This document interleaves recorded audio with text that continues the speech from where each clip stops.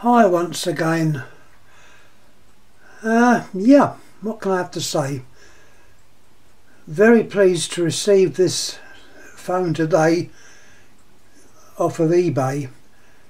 Now, it sends my memory back some years ago from a James Bond film where this particular model was depicted in one of the scenes from Switzerland. I can't remember what the actual film was, but it was James Bond 007, and looked quite a characteristic and interesting phone, which I think is fairly rare. Not seeing many of these for sale, although at the moment there's about 3 out there. So I was lucky enough to actually obtain this phone, which is in good working order. It goes back, according to the diagrams, got a circuit diagram as well. There's the circuit diagram, which goes back. Well, this original diagram goes back to 1950, yet the phone is a bit later than that, so it's obviously a model which they had actually carried on making for a while. But you see it's got down there 1950 with the model and type. It's always very nice to get a diagram, and the diagram was printed or on a paper stuck to the back of the plate which screws onto the underside of the telephone. Unfortunately it's missing one of its rubber feet, but that's not a problem. Should be able to match that up fairly well to the minor problem. Rather interesting. Here's the actual handset. The transmitter in there, I won't take it out, it's a bit fiddly, is one of these modern, well I say modern, it's electronic type. It's got a little chipper on it as well. Very small, but it fits in there. That was actually on the phone when I got it. So I would think this phone had probably previously been owned by a collector. It was obviously someone that knew what they were doing. Also, look at the cord. It's not plastic covered. It's like a fabric cord. I don't know if it is fabric or woven plastic, not sure, but it's in very good nick and a little bit different. Nice tight coils in very good shape. Now you can see the dial, and once again look where the 0 or the O is compared to the finger stop. I know the finger stop's a little bit out of adjustment, but it was I got this like that. It appears it might have been knocked at some time, but I'm not going to mess about with it. It's still functional. The dial had obviously had a knock as well, and it's a bit of that is, the middle bit is cracked, but it's completely functional. A little bit slow, but not to worry. Not a problem. I'll show you the other side of the dial. There's the nice shaped case. Very little bit of damage on it, which is due to age. A little nick out of there, but apart from that, it's in very good shape. Alright, the case is coloured more than the handset. The handset's remained virtually white or ivory, whereas the case has slightly darkened. You can see where the handset had rested on there, that was quite a bit lighter. There is also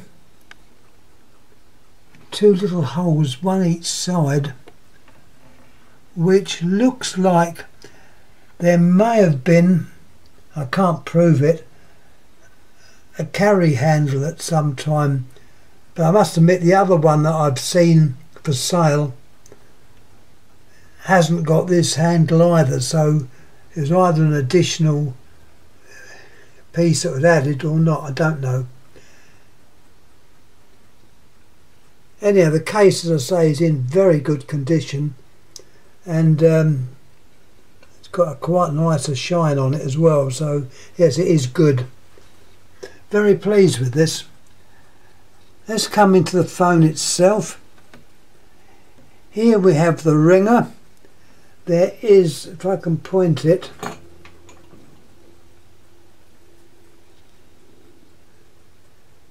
there you've got the flat bias spring. Now that was out of adjustment when I got it. It was actually twisted upwards so that it was non-functional, so I readjusted that, so you've got a slight bias.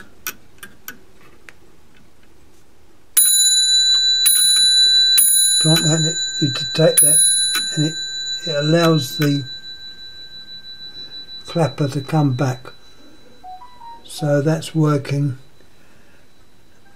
Also, what's interesting, you've got two resistors there, which like a wire wound job on two spools. This spool here on the left, where it fixes onto the plastic or the Bakelite base, had actually become broken, but that could have been done years ago. Might have been in the post, I don't know, but a little bit of careful using a bit of araldite has restored that to its former self, so that part is now okay. You've got a fairly large resistor there. I don't know what, that's sort of a high wattage job. Brown, black, red. What's that? Brown, black, red. Brown is white, black's 2 and red's 3. And the gold band, which is the actual tolerance of the resistor. There is a way of memorising the colour code. I won't go into it now because it's rather rude, but it's obviously been known for many years. But I think if I was to tell you what it was, I'd be removed from YouTube. But I think a lot of people do know it. Here we've got the spring set, the cradle springs. Very well made. You've got your anti-side tone coil, plus a couple of capacitors. It's hardwired, not a printed circuit inside, which is good. The bell adjusters are done on these two screws. I won't turn it upside down to show, but all it goes on the other side of that is like a screw slot, and by turning it a quarter, all it does is to move the gongs out or in, and between the two of them you can get your low ring or high ring, as the case may be. You've also got the, I haven't mentioned the name, have I? Now this is the name that was on the phone, Autophon AG. This must not be confused with an English company called Autophon with an E on the end. No connection whatsoever. The Autophon from England had telephones made, or they had an office or factory at some time in Wimbledon, just after the war or during those years. They were understood the phones were not of very good quality. They were more or less made down to a price, and they were supplied to the private side, non-BT or GPO then. But then later they imported phones from Germany, I believe. But this is Autophon, which is the Swiss company, which I believe took over from other companies in Switzerland, which were quite large.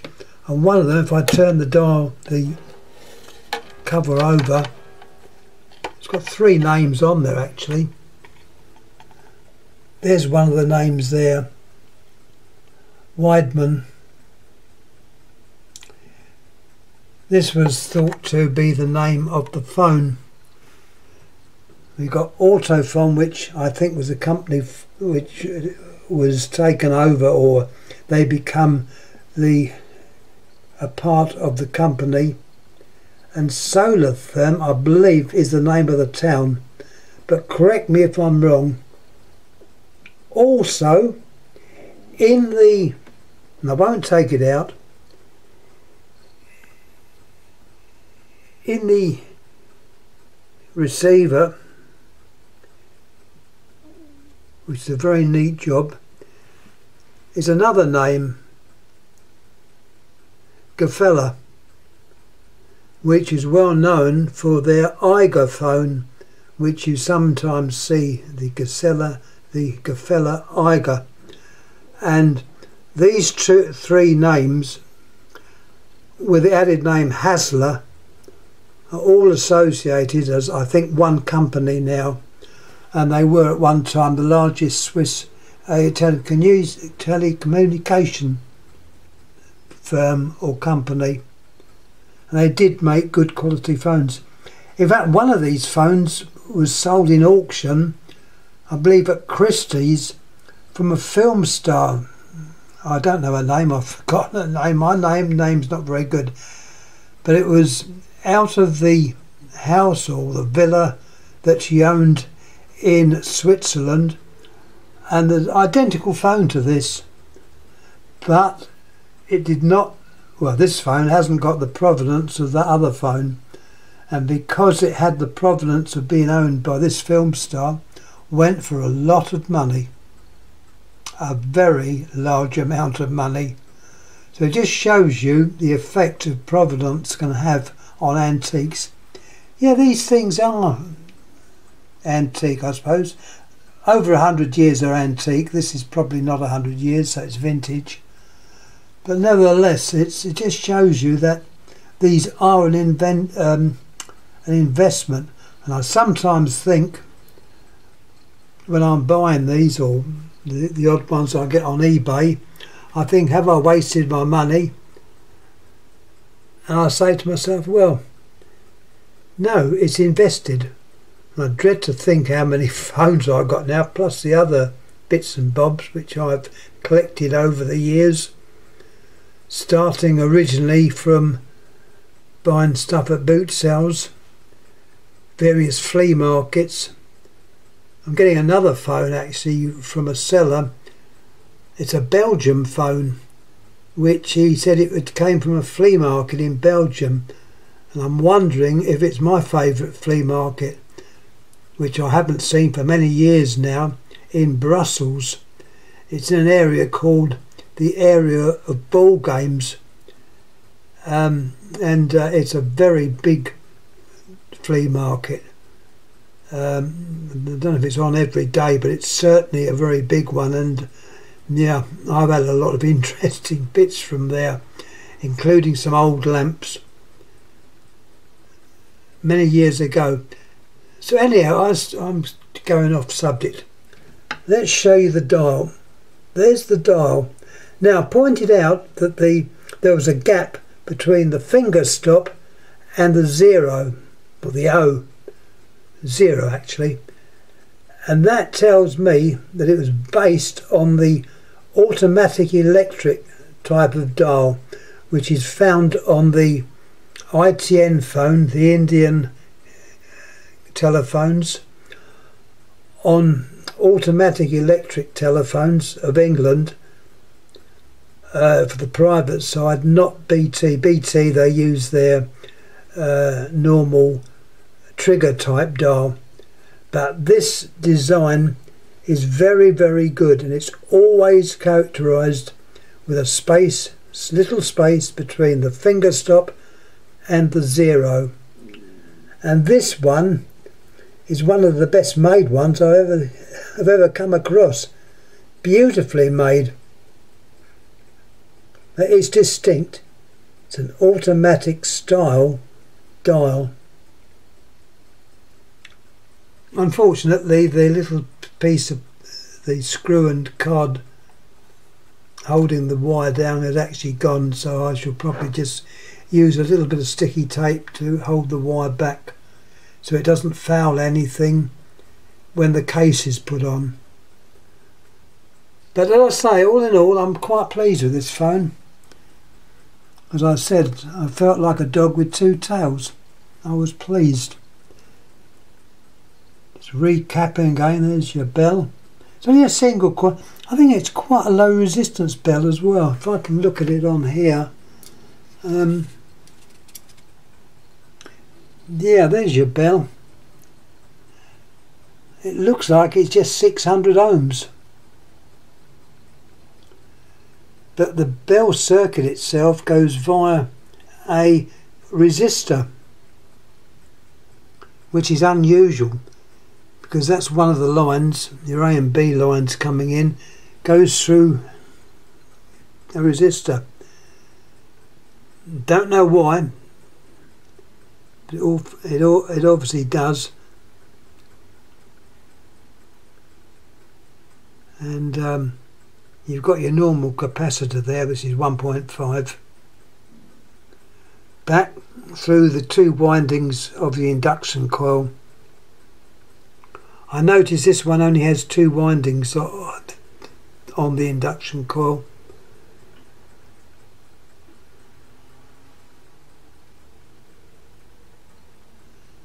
And all your other various spring sets. You've got to virtually work out which ones are which.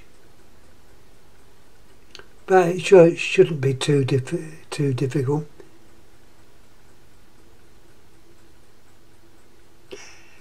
Anyhow, I think that's all I can say on this. I'll pop the base back on.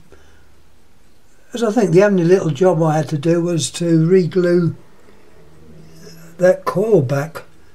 And as I say, that had probably been misplaced or damaged years ago. It wouldn't have made any difference had I not noticed it, but it did rattle a bit. But now it's fairly firm, and I can pop the cover on, take a still picture of the phone, and then put it on YouTube. Anyhow, once again, thanks for watching.